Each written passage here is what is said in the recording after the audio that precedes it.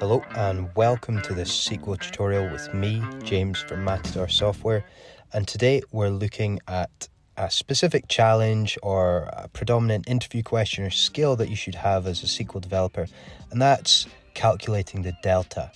So in our case, we have an example where we want to calculate the difference between each month's app users and the previous month's app users. And we don't want to include the initial month's null value. So as you can see here, very basic data sample, and I'll show you how to set this up with a table and the insert to values so you can follow along.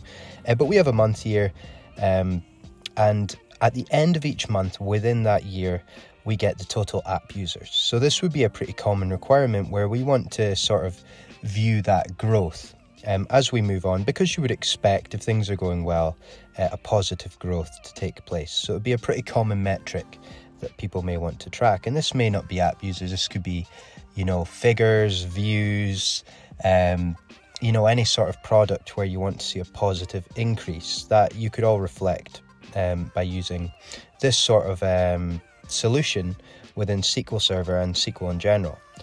So I've said use practice, that's just to get us within the correct database. You can set this up in whatever database you like. And here's the script just to create the table. We have a month, year, date format, app users, integer value, whole number, and we just want to insert in these values. So you can pause and you can use those and pause the video and input those if you want to follow along at your leisure.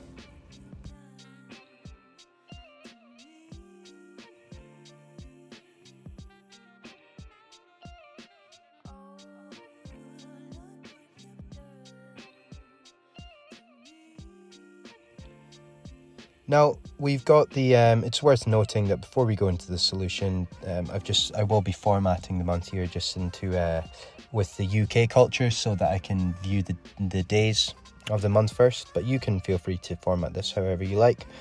So the first step, we're actually going to run our query and we're going to insert the results into a temp table just to segregate things, make it clean.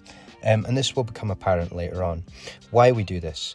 We're also going to use the lag window function.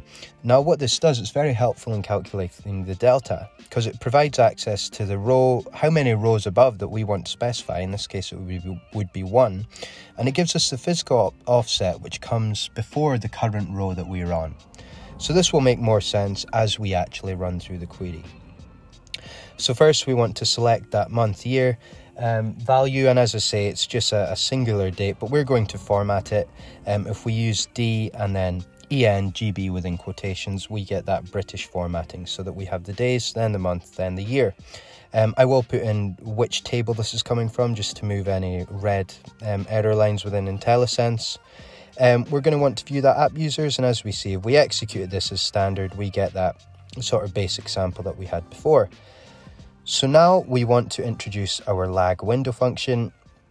So we're going to take the app users and we're going to minus the lag and the app users where we said that 1 offset, so 1 row above. So essentially we're just minusing the current row with the row above. And we can partition that by the month, year. So there we go. As we would expect, we've aliased it or called the column monthly change. The first value you would expect to have is a null, but again, we can see the positive and negative progression as we work through.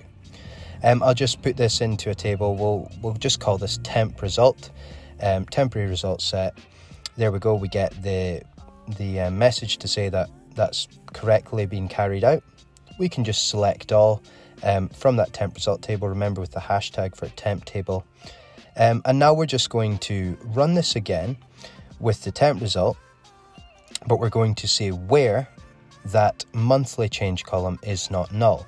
Now we couldn't execute this in the where clause before because we can't run a window function within a where clause. So we can just insert this into a temp table, make it clean, segregate it, and we get the relevant results. As usual, if you like this content, please feel free to like, comment, subscribe, and share. Thank you.